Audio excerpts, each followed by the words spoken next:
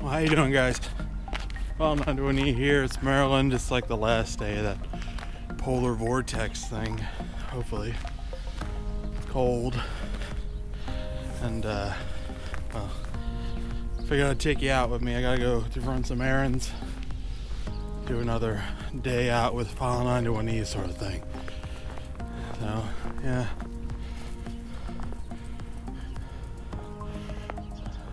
Snowing here in Baltimore, and not bad compared to like Minnesota. This is easy street. So let's go out, have a day.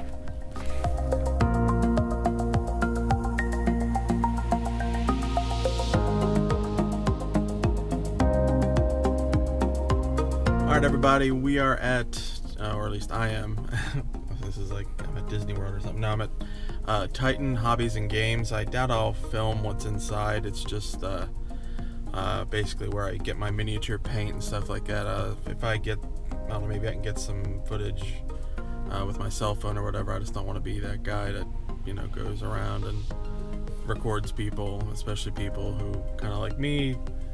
Nerdy people don't necessarily want to be recorded all the time, so we'll see what's in there, see if we can get some good stuff. You know, it's kind of funny, no real need to actually record in there because I wasn't in there a whole long time. I was, you know, I'm always looking for different miniatures to paint and whatnot, and they have individual miniatures, but they didn't have the, because I'm starting a D&D campaign soon, they didn't have the booster boxes that I like, just because I like the pre-painted D&D miniatures. It doesn't bother me. But I did get a couple colors that I needed. Ivory, Vallejo, Ivory. It's always good to have an off-white for like bone and stuff like that, and eyeballs, because no eyeballs are pure white. Silver, I needed silver. I had gold, but I needed silver. And some, this is burnt red for when I make fire for my D&D miniature and paint them. So that's pretty much it. I'm gonna head to one more place. What is it? Savers. It's like a thrift store. I might record in there because we'll see what else we can find.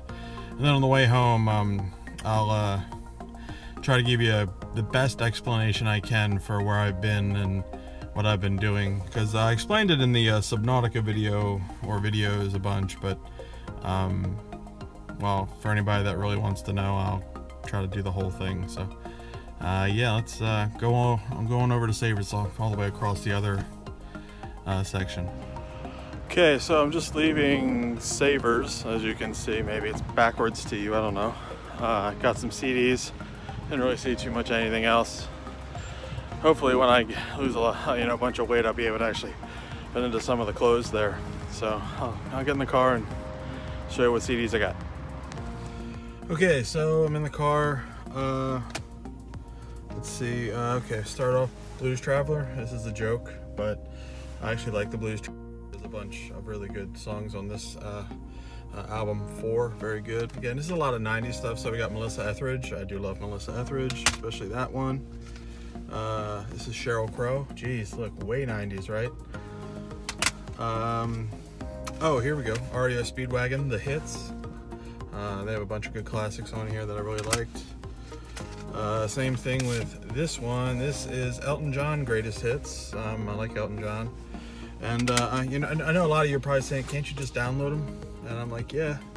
But I'm kind of on this kick of where I want to actually get the CD and get the actual album. I don't know why. Same thing with this one, Simon & Garfunkel's Greatest Hits. I like Greatest Hits albums because it's pretty much all the ones that I like. I don't like all albums unless it's like Rush. This was actually, this one was a great album and a very underrated band, Fastball. This is All the Pain Money Can Buy. The song you probably know is The Way. That's the one that they're very famous for. This one's really good too. Love this band, Creedence Clearwater Revival. This is the pretty much like their 20 greatest hits, and they're very, very good band, obviously. This is the first one I really saw, Alanis Morissette, Jagged Little Pill. I heard that's coming out on like a weird Broadway thing, so that's interesting. This one's kind of funny though. I love this movie, and I don't know why. It's just one of my guilty pleasure movies. Robin Hood, Prince of Thieves. It's the original soundtrack. I saw it and I was like, gotta get it. And finally, Ace of Base, The Sign. You know, I love this kind of like Euro pop stuff from the 90s. It just reminds me of when I was a kid, and so I really dug it. Savers is pretty much like the thrift store of choice for me, just because they have their stuff kind of organized better than most Goodwills do. I mean, there are some big Goodwills that have, you know, pretty decent stuff. So yeah, so there's that. I think I want to go to the grocery store. I didn't film any in the Savers just because I really don't like filming in stores. You know, it was awkward when I did it the first time during my that first one day out thing. I didn't like it, so it's just weird. So I don't do it. But yeah, so we're gonna go to the grocery store next, and that will be it. So that'll be my day, and pretty much just painting miniatures when I get home. Maybe I'll show some of that. So either way, it's 17 degrees outside. Jeez Louise. So a lot of you know that let me just adjust to make sure we're right. That well, I wasn't doing too well mentally when I stopped doing the File91e thing. It was time to stop it anyway, but I just needed to stop it. And well, you see, it was just getting too hard for me at the time, and you know, I can't really come back and do it now because I actually have a lot of stuff going on. I'll get to that in a minute. But I really wasn't liking where I was going. Sorry, I just went over some train tracks. I really wasn't liking where I was going in my life. I was gaining weight. I just wasn't happy at my job, and you know, to be honest, it was it for me. I didn't care anymore, and I didn't like that. So I, you know, started going to a therapist, and I've been going to a therapist for a while, and we had, you know, with her and my doctor, we got, you know, he got me on some head meds and stuff like that. And I was doing okay, I thought, and then I started breaking out, and I started getting these massive headaches. Apparently the medicine that I was taking, called Prestige, was giving me headaches, and apparently it can do that. It can, like, basically mimic the symptoms of a caffeine crash. That's just kind of how the thing works. Like, if you take it all in one point, and then, like, you know, it all just kind of fizzles out like at the end of the day, and I'd get like these massive headaches, and that's no fun, let me tell you. It wasn't any good. So we switched it to something else. I think it was like I don't remember what it was. I don't know, because I always took the generic version, so it just, you know, I could never pronounce it anyway. I think it began with an A. I don't remember. Anyway, you know, because the one thing about mental health and mental health medication, there's so many of them, and you know, if one doesn't work for you, you have to go back. You have to hopefully recognize that it's not working for you, and you have to go back and, you know, just start taking other ones to find one that works, because, you know, everybody's chemicals in their head is different. And so I was on this one med, and I was doing all right, but apparently it was still having the Prestige in me. The little bit of the Prestige that was left in me was helping me with that. And then finally, when that went away, I want to say all hell broke loose. I got real depressed, real bad. It just was like, I didn't feel anything, which was, which, you know, you might think is good. It really isn't, because being completely void of emotion is not something I like. It's better than feeling bad, I guess, but I was feeling bad and I just couldn't feel anything. I was numb to everything. I had zero drive to do anything and all that stuff, and that's when you know, it wasn't very good. So I kind of kept that to myself. I didn't, you know, I figured, oh, okay, maybe this is just what it was supposed to do. Maybe this is what this medicine is supposed to do. because, like, nobody tells you what you're supposed to feel, and, and it was funny because for the longest time, I didn't even, believe that I was depressed, and I just thought I would just be depressed this way forever, because I think that's just what a depressed mind thinks. It's just like, oh, this is the normal, this is just how I'm going to feel forever. And my doctor kind of put it in a good way. He was like, like, you're starting behind everybody. Everybody else starts at 0. You started at like minus 50, so we got to get you back up to the proper starting line to give you even a chance just to have a good normal life. And that's kind of what made me realize that, yeah, depression is a disease. It's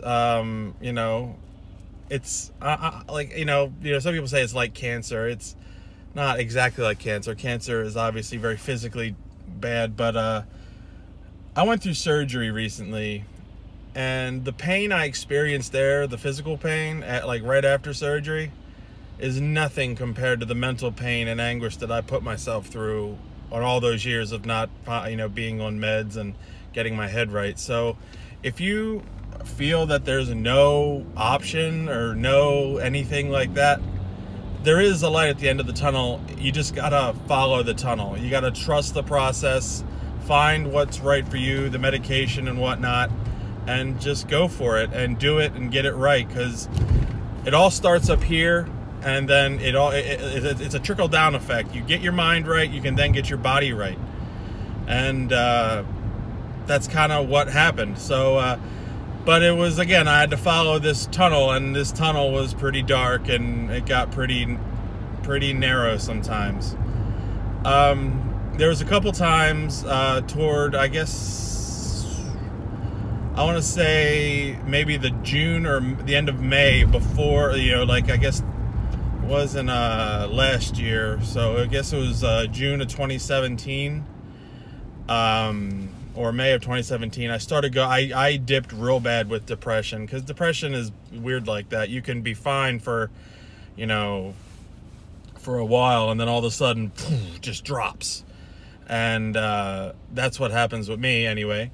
And so I started thinking stupid stuff, like, hey, let me drive into that wall, or let me just do this. I was fantasizing about, killing myself. And like, it was every morning going to work. It was like, hey, if I just did this, it would be all over. I just want to speed ahead, crash into something, and that will be it. And, again, it's really not good to think about, especially when you're, helping people in a hospital situation. And again, with a depressed mind, you don't think about how weird that is and how that's not normal to think. Some people joke about, oh, I hate my job, I wish I could kill myself to get it done. That's not a joke, because I actually potentially thought about it and wanted to do it.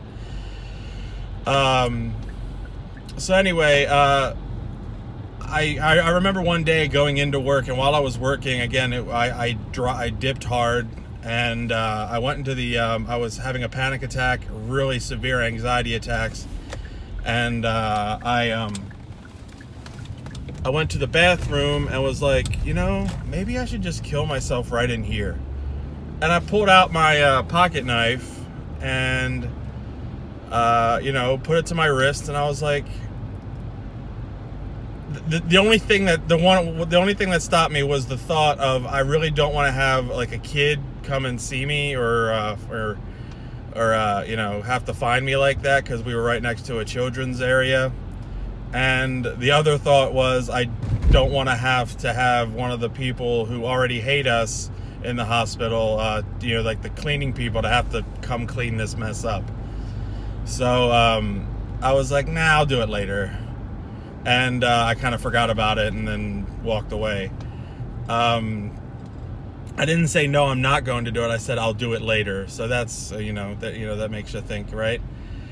So a couple weeks after that, I was down, and I was in my bathroom, and I just decided to sit down in the shower, and again had the knife, and I was like, yeah, I think now's a good time. And when I was about to do it, for some reason, a weird thought in my head popped in. It was like, I guess you could call it like the last saving grace of the one rational part of you coming in and saying, hey, if you really want to do this, like, I'll go with you and do it, but just give it 24 hours. If you still feel this passionate about it 24 hours from now, I'm not going to stop you.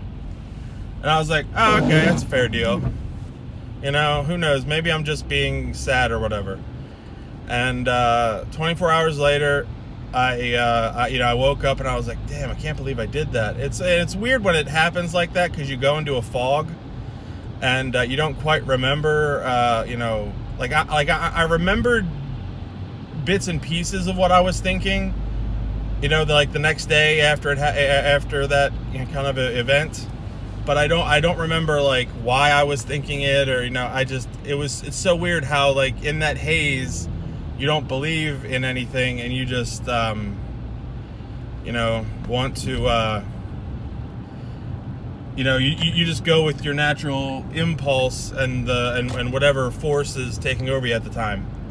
So that happened, and then that Monday I told that to my therapist. Luckily I was going to my therapist that time, because I was seeing her about once a week.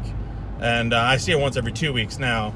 It's a good thing. I don't know if I need it very much anymore, because I'm very stable now, but it's always good to have a sounding board. And there are sometimes some things that I need to talk about. Like my dog died recently, or we had to put him down, and I was okay.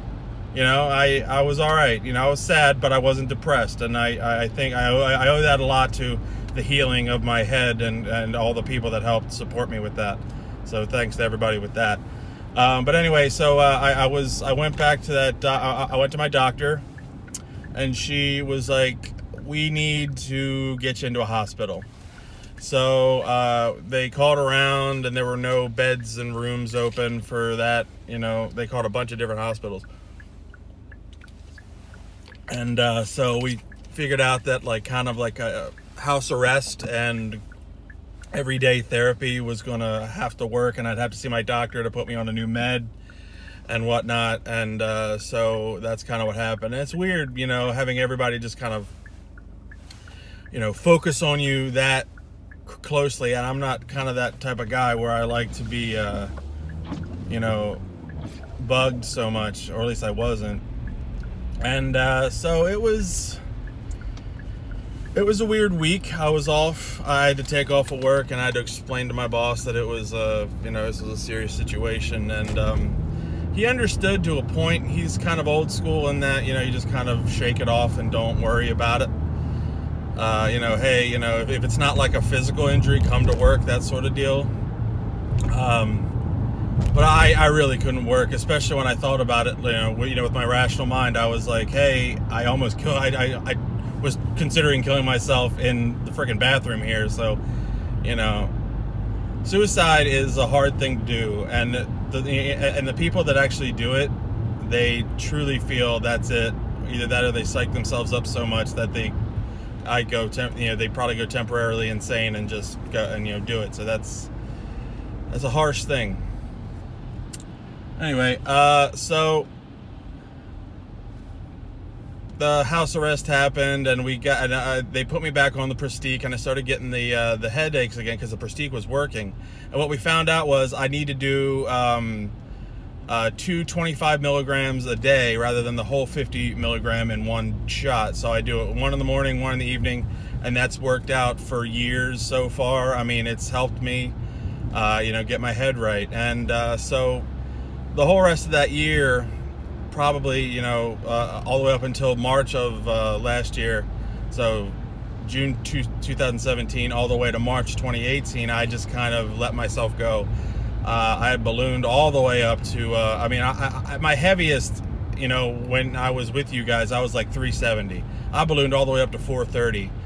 I mean, crossing that 400 mark it should have been an eye-opener, but it really wasn't. I just was like, whatever, and just can't continue to eat and eat and eat and, fill that void of, try to fill that void with food. And it really, when you try to fill that with empty calories, it didn't quite work. And man, it was bad. It was bad. So 2018 came around. I was still stuck in a rut. I didn't like where I was, but I was, you know, content, and I was still like depressed, but the Prestige was holding everything, holding all the crappy, really bad stuff back. So I wanted to, I just kept saying, you know, I want to kill myself, but other, you know, like other people won't let me. Like the medicine won't let me. And it was just, you know, more of just trying to find a way out of the situation I was in, and instead of, you know, just an easy way out. And well, that didn't work for me. I was like, you know what, I think it's time to put in some hard work. And for some reason, when I went to the doctor, I had a couple of doctor's appointments in March that day. It was March 16th, I think it was, or 14th, I can't remember. It was a couple days after, yeah, so it was March 16th. It was my the couple days after my grandfather's, you know, like death anniversary, if that's a thing, death anniversary, I don't know. And I just decided, you know, after I went to this doctor, it was my my neurological doctor, because I have this thing called intracranial hypertension, which puts pressure on my my optic nerves. The front of my brain is swelling, and weight, like letting yourself go, does that. You know, it's called papillary edema. It's no good. Some of you might know about it. Some of you know, or you might know people with it. Causes migraines and stuff like that. I was lucky. I found mine early because of the line of work that I'm in. I was able to take an image of my eye when I was having a headache, just a small headache, because I just was curious. And sure enough, it showed swelling. And then I had to go in for a spinal tap, and then I had to do all this other stuff. It was just crazy. I went on this medication for that just was terrible. I'm off it now, which is great, because when you actually lose weight, it takes stress apparently off of it, and the swelling went down. So yes, this was one of the few times that when a doctor said, hey, you need to lose weight or else you're going to die, I actually listened and was like, oh, okay, it's actually working. So yeah, losing weight does help. You know, I'm not trying to fat shame anybody. You know, if you're happy and healthy, then you be happy and healthy. You do you, babe. But for me, it was bad. It was in a bad way. So yeah, so that happened, and I had to go see her, and again, it was getting worse. You know, it had gotten better, and then it was getting worse again, and it was the worst it had ever been. And then I went to my other doctor, and he was like, you got to do something. What can we do to help you? And I was like, I don't know. I don't know. And on the way home, I decided to stop in this gym. I had been a part of a gym, but I had never gone to it. It was a brand new gym right by my house. There was no reason I should not have gone to this gym. It was, you know, right there. And so I went to the gym, and I said, Nick, just stand there. Go into the gym, physically stand there, maybe go on a treadmill for 5 minutes and then leave. You know, just 5 minutes. You can do 5 minutes, but at least you're there. So I did. I felt pretty proud of myself. So, you know, as terrible as it is, but I felt proud of myself, and I still am proud of myself because I took that first step. And on the way out, I had to share that with other people. So the people that were working in the, you know, like in the front desk, I just had to tell them, hey, I did this, whatever. And what I didn't know was that my soon-to-be, you know, good friend and now personal trainer, you know, Nate, he's, you know, yeah, I know I have a brother, Nate, but this is, you know, my trainer's name is Nate, which is hilarious. I had to tell him, I was like, hey, I just want to let you know, this was a big deal for me. I just needed to share it with somebody. I kind of got embarrassed after saying that, and so then I kind of rushed out. And as I was walking to my car, Nate ran after me and said, dude, I just want to let you know, that's awesome. I'm proud of you. You did a great job. He didn't give me his card. He didn't give me the whole spiel of, hey, I want to train you. He said he just wanted to, you know, he just wanted to let me know he was proud of me. And that was awesome. It's what I needed. And so the next day I went back, and then I started going, not every day, but every other day, you know, maybe, you know, every other day, you know, depending on how I was feeling. And then eventually I got into my head. I was like, you know what, if you're going to do this, you need a trainer. because I needed support. At that time I couldn't do it by myself, and he helped me, and he still does help me to this day. I'm still with him until I can't afford him anymore. But it's money well spent. It's money worth it. Then as soon as I did that, a week later, I called my, my doctor and said, get me into the bariatric program. I just need to get this done, because I know I don't have any control over food. I have a food addiction. That is my addiction. I don't drink, I don't smoke or anything or do other drugs. I do have a medical marijuana card. I do that now, but I'll get to that in a minute. And so anyway, I just needed to get that done. Oh yeah, that was another thing. At the end of 2017, my good friend Bob got married, and I was his best man, and just looking at the pictures and just how big I was, and just like, good Lord, I'm so embarrassed. Sorry, Bob. I was so embarrassed, just to be, I don't want to say ruin it, but just to look like that. The pictures could have done, been better, but you know what I mean? It's, if I had done my part and actually, lost some weight, I could have made those pictures look a little bit better. But again, it's bad to think like that, because you're putting stuff that isn't on you, and it is whatever. But anyway, so I decided to do that, and then we started the program. I started going to all the meetings, because I needed to go to like 6 months. Every month was a meeting, and you had to lose a certain amount of weight before you have the surgery, and all that. And so it was a whole big deal, and I followed through with it. So January 8th of this year, I had the surgery. I mean, I couldn't believe it. I mean, there was a small portion of me that still said, don't do it. You're not worth it. Don't do it. But I did it, and I feel great.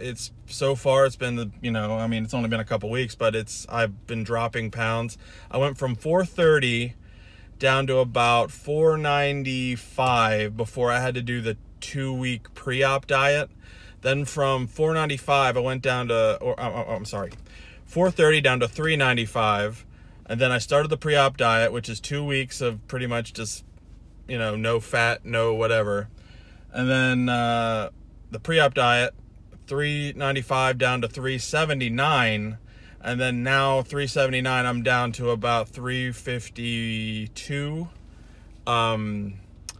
That's just a couple weeks after the surgery, and you lose about 5 to 15 pounds a week with this surgery until your body just says whatever. And I haven't been able to go work out in a month either, so once I start working out, the weight will fall off even more. I go back to work in about 10 days, so I'm really excited about that, just to see my friends again. And also, I got my head straight. I finally got my body straight, because going to Disney this past year, and I went in November of 2018, I mean, my knees and feet were hurting. It was just bad. It's not good to walk that much, and and I don't want to be one of those people that have to use a like a scooter. Not that it's bad. If you need it, use it. I don't hold it against anybody else, but for me personally, I didn't want to be a 32-year-old having to do that. I haven't needed a knee replacement or anything like that yet. If you have that stuff and you have a for sure disability, and it's just my own laziness that would cause me to have to need that. I didn't like that. Obviously other people have medical problems that need it, and totally, use them. But if my own sheer laziness causes me to be fat, which has caused me to need to use the little scooter thing, I just didn't want to do that. It was, again, further motivation for me to try to better myself. And yeah, so it was good. I had the surgery. Everything went well. I mean, there was pain right after the surgery, but even the doctor said you did and are doing better than most. I don't know why I got lucky. If I got lucky with anything, I'm glad it was this. So yeah, so basically that's where I've been, and that's what I've been doing. It's been a rough couple years, and honestly, trying to fake being happy every week would have just driven me crazy, and it was driving me crazy. And it's not, good. So if anybody has any mental problems, or you think you do, know somebody that does, get them help, or go get help. Trust me, it's not the end of the world. I promise you, it is not the end of the world. And it can get better, because if you're willing to actually try, yes, you can do it. Try to surround yourself with positivity, a good positive role models. It's very, important. And I'm not even going to say, okay, in Maryland, medical marijuana is good, or it has been good for me. I tried it once, again, when I didn't have my card, when my friend was, getting married. I just was like, you know what, just try it. And it wasn't at all like I expected. I thought, I'd be tripping, whatever. No, I just got really relaxed. I was anxious and nervous throughout the whole day. Once I did that, I was able to have a good time. I didn't get messed up as other people, said. I just got relaxed, and I see now the benefits of it, and that's why I got the medical marijuana card. I don't use it every day. I'm not one of those guys that gets high every week or whatever like that. In fact, because of the surgery, I really can't do it. But there were some days or some times when it was it's been rough for me, and I would use it. And even the CBD oil, that's not marijuana. You don't get high, but it does help. It helps me. I use that in a pinch. When I was down in Disney World, I started getting anxious, and I had my CBD oil with me, and because it's not illegal, you can get it on Amazon. I had my CBD oil with me, and it just helps. It takes the edge off, and that's exactly what I needed just to get me through, because it was a kind of a rough trip sometimes at some points of it. So again, I'm not advocating for young children to go out and start smoking weed, but if you're a responsible adult that, is having problems, that may be an avenue you want to look down and talk about with your doctor if they support that. If they don't, and your doctor that you trust thinks it's, wrong for you, then don't do it. But if your doctor, like my doctor, he supports it and he monitors it and stuff like that, and he helps me, and it does help me. So I know it sounds like, oh, he's a weed head or whatever, but I'm not. Believe me, I don't smoke as much as a lot of other people do. The first little bit that I bought, and ground up and everything, I still have. So, it doesn't, I'm not there every week, you know what I mean? So,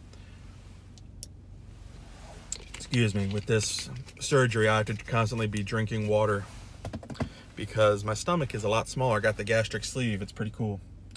If you have any other questions about that, I might do a video just on that experience. But I just wanted to give you guys an overview of where I've been and what I've been doing and why I've been away and why I needed time off and what my mental state is. And, I might make some more videos, like, doing random stuff, whether it be the video games or just going around, palling around. Just if I have an opinion on something, I might make a video. And I also have a Disney video coming, so it's not as good as the other ones, trust me, but because it was getting harder as those 10 days wore on, because I was down there for 10 days at the Polynesian. It should have been good, right? It was at times, but there were some things that just made it a kind of a tough trip. So as the days went on, I just decided not to shoot video. It just became too unbearable. Plus, it was really hot down there that week. Oh my God, it was November and it was 90 degrees. What is happening? Whatever. So yes, next time I go to Disney World, it's going to be in February. It better not be, hot down there in February. Good Lord, that would bug the hell out of me. So, yeah. But that's kind of where I've been. If you guys have any questions, comments, or concerns or whatever, you can just let me know. In the comments. I'm open to answering questions. I have a lot of extra time for the next 10 days, so I just want to, talk to you guys and see where you guys have been. Again, I know I lost a lot of subscribers, and if nobody wants to talk to me because I did kind of just stop, I understand. No hard feelings, trust me. But yeah. Oh yeah, and I did mention my dog Buddy. I did have a dog for the for 3 years.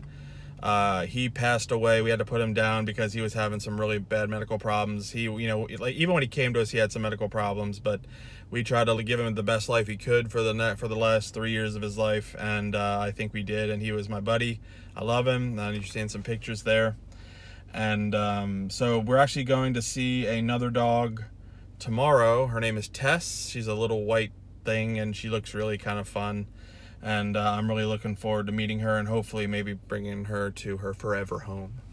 I wasn't a dog person, and now I am. So, you know, it's cool that way. Buddy, honestly, if it wasn't for that little dog, that little black dog, shaggy, weird-looking dog, if it wasn't for him, I probably wouldn't be here, because he just being there helped me get through a lot of bad times. And so I miss my you know, my little buddy. His name was Buddy. So I miss my little buddy, and you know, I hope wherever he is in doggy heaven, he's out, you know, soaring the cosmos and smelling all the dogs' butts that are up there too. So yeah, I love you, buddy. But yeah, that's what's been going on with me, and I will see you guys in another video some other time. I think that's pretty much that's all the bullet points that would have been going on with me in the last couple of years. And again, if you have any comments or questions, just post them in the comments section below, and I will see you again after a while.